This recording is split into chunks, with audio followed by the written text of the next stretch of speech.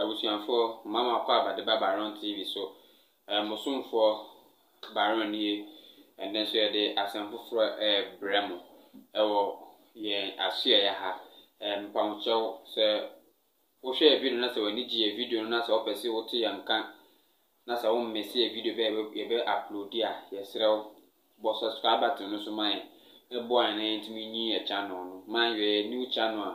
ye de entertainment mu se me brew ye de sports e brew sanso na sa de politics dem ye de brew nti e pa wo chawa na wa me subscription button no so man na what me aba ma ya do ye first 1k subscribers ye draw kakra oni bo video no channel wa subscribe am and asema ba beka ana ade ba beka ho asem ye Ghana ha ye ni tu asese abato e ba be duru a na enkofo ani bre epe enipa a opese odi aba ana enipa a opese onya ya obetimi a hold position bi ama o mato aba ama ye channel no ne Abrem constituency ewo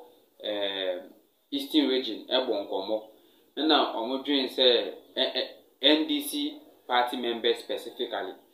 omodwen se omosomfo Mavis Ama Frimpong a ofri afosu a oyo omuhonum nipa omodwen se nka this 2024 election no nka oye running mate de Mahama nka ebesa afata pa na enye so omo ka na tra sa akeke omo wo eniema bi nti a omo ka se omo pese Mavis Ama Frimpong den running mate Mahama because wo hwe the records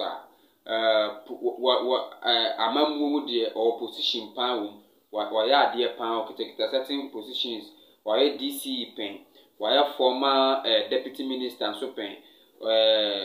even nkrofo for manifesto team national manifesto team krampo no enumpo waka ho pen wasanso ye substantive minister for a period of time nti utimo se Ghana amanyukum nsem no abai won edimu kan yi pa ayese eden ayese nkrofo omo Abrem constituency NDC for ne se nko ye Mahama running meter nkebe yi ewo suban mu ana nipa ho enhyehyeye no enu so omo so ye obi a no hojo na osanso wa ahombriase kama obuade nso na se eba no kasa onim kasa yiye pa na no awo obi a se ofre no enipam na se asem si a otumi address asem no ewo ekwan paso a obia enije ho kama sana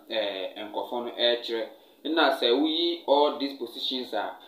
ewo Abrem constituency ho no ma nso no osan so contestant for three consecutive times for the MPship member of parliament from 2012 to 2020. Now say from 2012 no ujina 2012 election, 2016 election and then the 2020 election. Almost election and MPship contestancy no one winning mum, but NDC for GD say the experience or honor no any senior osikura nkrofo e ho no ene numbers onya wo ho no le niefi nkrofo ehu no nti se otimi gina election na ana otimi gina as a running mate ema NDC specifically John Mahama ebema daachi bi se John Mahama etimi win 2024 election na eduma be tumpo akoso yie pa ama Mavis Ama Frimpong so din ada wo se oba wire den Osimwa Otimi Ama Mahama are successful. I think when a woman, how do you think you say Omaya Ghana say ban certain positions are it is gender specific. If I can put it that way, there are some positions as Oba Ejina, they think it is not appropriate. So what do you think? Because in Ghana here, anytime Omoya running mate be a bearman. So what do you think about the point of the Abrem constituency NDC party members? Do you think they should be or she should be allowed to run as a running mate for John Mahama? moma yenhu wadwenkyerɛ or comment section ase yɛsrɛ yɛde wo bɛsi ha mesrɛ wo ada subscribe ma yɛn na yɛntumi increase channel no following na yɛnduru first 1000 subscribers